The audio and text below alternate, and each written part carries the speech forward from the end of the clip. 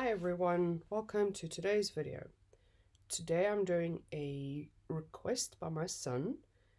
It's a Star Wars themed painting representing the dark side of the Force and the light side of the Force. He's a teenager, but he is still crazy about Star Wars. So there's the red side representing the dark side, and the light side, obviously the blue side, obviously representing the light side. And they will be swiped, each side will be swiped in a different color. So on that side I have different shades of reds and an orange and a bit of gold. I didn't have any yellow made up, so I couldn't go with yellow. It was a bit time sensitive for me. So this is a dark red, no, carmine red, sorry, with a little bit of black in it to make it a nice dark red like that. The other one was just carmine and then orange. This is obviously just simple gold. It is Mont gold. These paints were all made up with Floetrol, not glue, no silicone.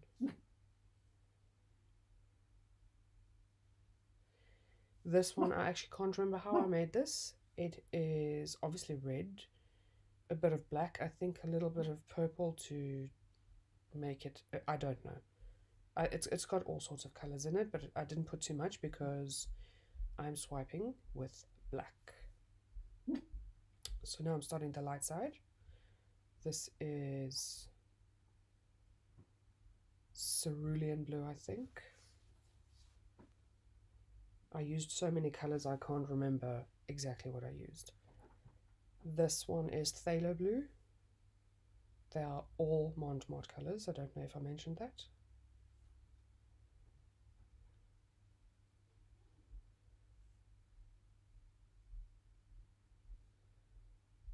This was a little bit of Pthalo Blue with some silver to get this weird, dirty, shiny blue almost.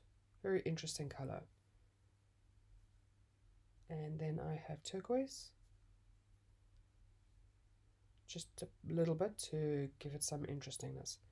Now the reason I have the tape in the middle is because he wants a clear divide between the two sides. So I put the tape down and then I will, which would make it easier to, you know, put down the center of the canvas, a clear divide. Anyway, so now my colors are down and I need to tilt them around a little bit, which isn't very easy to, you know, keep them away from each other, the different colors. Even though there's the tape in the center, they can still blend over the tape, over each the other side. Sorry, I'm stumbling a bit on my words. So it's a bit difficult to tilt like one normally would to get the colors all over and tilt it off the edges. There's also a lot of paint on the canvas, so it needs to be tilted off.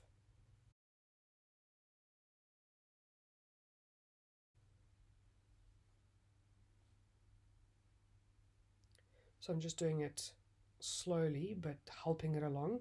I chose not to fast forward this part because it's an interesting part of the process, and I think there are some people that would enjoy watching this. If you don't want to watch this, then feel free to forward. So here the colors are blended a little bit too close together. So I just took my scraper, as you can see, and removed some paint so that there is a bit of room for some more movement with the colors.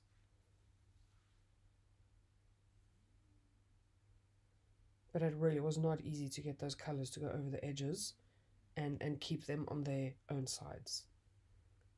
So once again I need to scrape a bit off. At the same time, it kind of helps that I have to scrape off in the center because it removes some of the paint that I'm struggling to get rid of. So now you can see I'm really struggling to get the blue to go over the edge and not have the red side move all the way into the blue. You can already see there is some red in the blue, which I'm now scraping away, but it really isn't difficult. I'm going to have to hop it along like that. And as soon as I do hop it along, you can see the paint start running off. So it just needed that bit of help.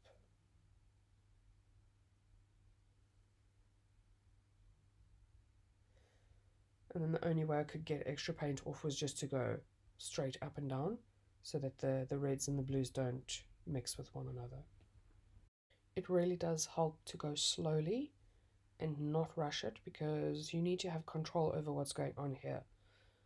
With a normal swipe you can tilt it around however much you want, but when you need to keep the colors on their own sides of the canvas, then you really need to go slow and have control over what is going on, which is extremely difficult when it comes to a pour.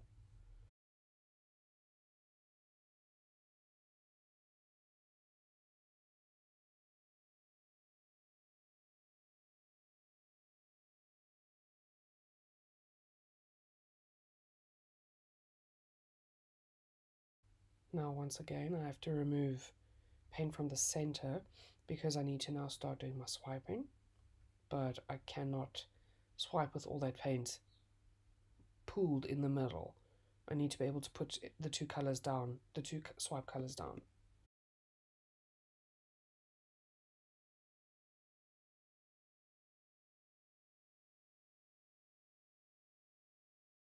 So I'm going to start with the dark side, and obviously I'm going to swipe with black. Now the black is a little bit thinner than the rest of the paint. I didn't do any measuring.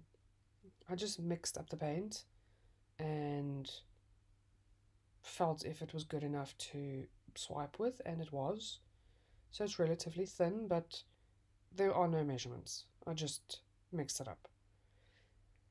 So there the black is down, and it's swipe time. Try not to take all the black, otherwise it'll cover the canvas completely.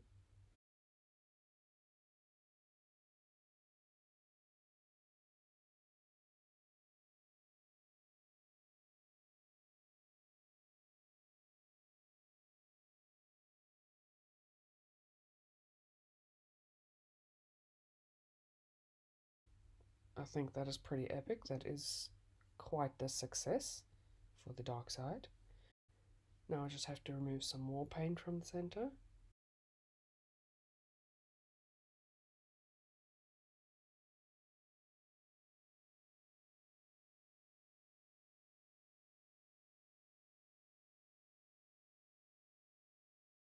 And I have to turn the canvas around because I'm right-handed and cannot do anything that way around.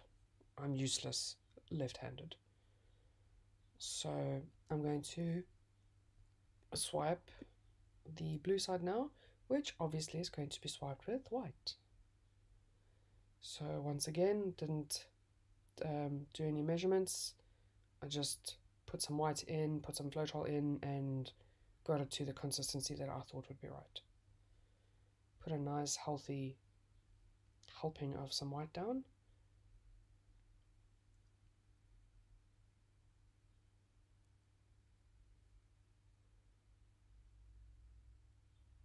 And the same thing, try not to take all the white, but the cells that pop up here, oh my word, that is one of the prettiest things ever. That blue side is amazing.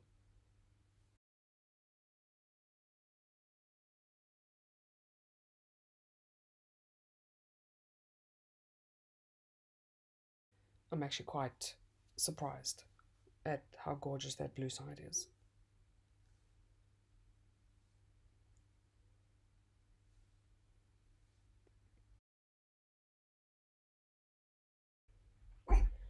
So now I'm just taking away the excess paint between the two sides, and also the black side became a bit, I can't describe it. So what I had to do was pull some of the black into the center again, because I don't, like I say, I can't explain it. It just was a bit solid, so I had to just pull it over to, yes, you can see. I'm sorry, I don't know how to describe.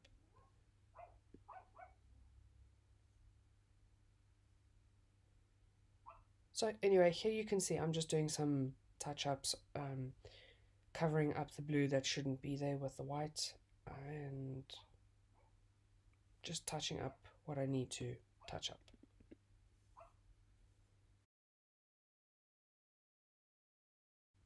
And over here I make the biggest mistake ever. I run over my canvas instead of around it. So now I'm standing thinking, what am I going to do? My son is gasping on the other side of the counter, but it's actually quite easy to fix.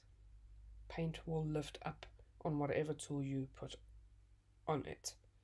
So it was pretty easy to use that and just lift up the paint that had run over. Look, if it was a lot of paint, then obviously it wouldn't have worked. But a thin layer like that, a little streak, it was perfect. So now you can barely see that anything happened. So I'm done now, and I'm going to leave this painting for a couple of hours to dry so that the paint in the center of the canvas can settle a little bit and not blend in as soon as I lift the tape. Okay, so I'm back about an hour and a half later. I'm a bit disappointed because when I put my camera back up to record, I obviously didn't do the same settings, so that it's not as close as it was before. I do apologize for that, but you can still see what's going on. So I've taken my tape off and realized that I left the painting for a little bit too long, because now the paint has settled to the point where it doesn't even collapse in a little bit. So I have to quickly figure out what I want to do. So I thought that taking a pipette and putting some paint in, the black and the white, and running it along the edges of the black would work pretty well. It's really the only option that I had. Not steady enough to pour it straight from the cup. And this, you have quite a fair amount of control when you use these things. Okay, so I do fast forward it a little bit here because it does take a long time. So I'm definitely not going that fast. I have to take it slowly, but it does the trick. I have control. I can put down however much paint I want to and where I want it, and it does the job that is needed.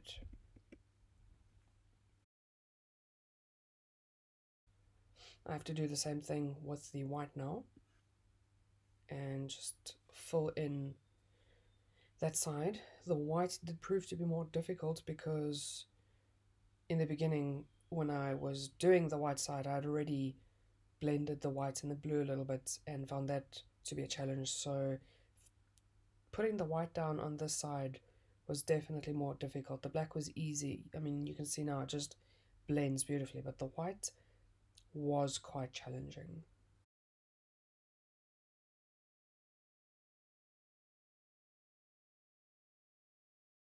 So I continue on adding white, and with the problematic areas, I just have to try and be creative and figure out how to go about getting rid of the blue. So here I just pull it towards the center a little bit and then actually scrape it off, which worked pretty well. I got rid of a lot of the blue there and just continue on taking out as much as I can and continuing on with the white.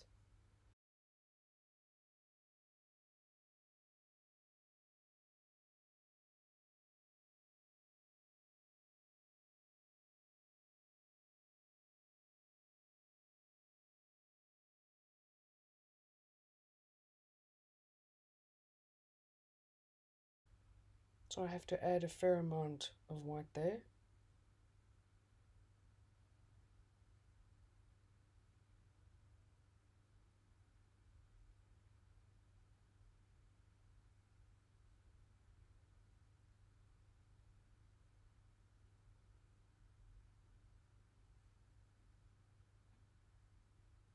I really struggled to get the blue to blend into the white the same as the other side, the black and the red side.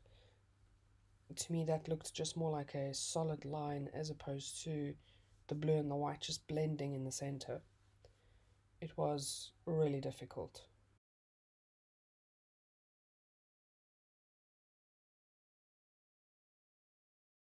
So I'm just finishing up with the white and the black. I add another row of black because I felt that there was quite a lot of white and not enough black to match.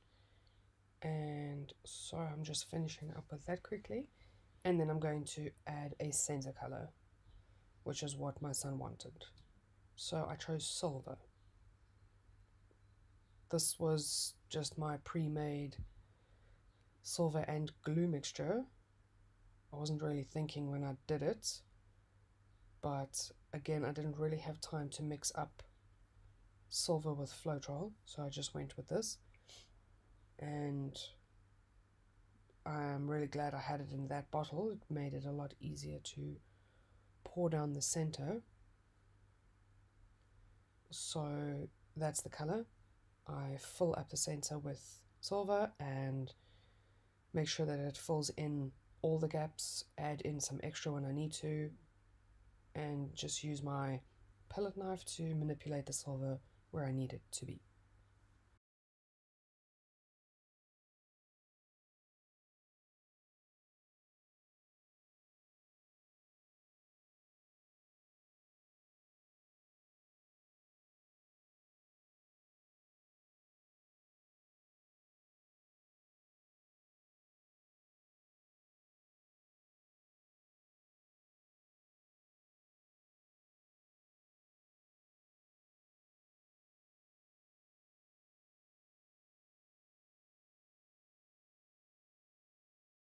I'm done with the silver now. I'm done with all the paint. So now I'm just tilting a little bit left and right to try and get the white and the black to blend a bit more into their own sides, and then the silver to just move around a little bit between the black and the white to get some kind of blending and movement instead of just solid lines. At this point, I was done with the canvas, but I felt like it needed just something extra. I wasn't fond of just the way it was looking. I contemplated doing tiny little swipes with the silver, but I thought it would have looked great going into the white and the blue, but not into the black. It just wouldn't have worked. So I just took a stick and did some little, as you can see, little doodly line things. I just thought that it broke the harshness of the white, silver, and then black. I really needed to do something, and that was all I could really think of. So I went with that, and I think it turned out pretty well. It gave it some kind of look, whimsical something or other, I don't know. And it broke the lines, which was what I was going for, and I'm pretty happy with it just the way it is now. My son is happy with it, and that was the point. That is why I did it. I'm going to try again on a bigger canvas, and I'd like to see if I can get something similar, if not better, than the result I have now.